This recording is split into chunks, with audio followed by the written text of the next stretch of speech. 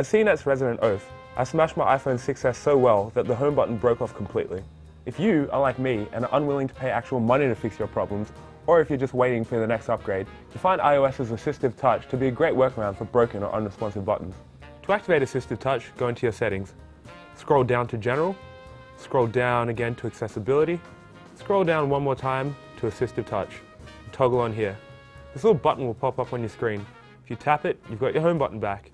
But with Assistive Touch, you've got a bunch more than that. You can open up your control center, pull down your notification center. If you go into Device, you can put your volume up, volume down, take a screenshot, bring up multitasking. You can open voice control, change screen orientation, and lock the screen. If you find the button's in the way, you can move it just by sliding it.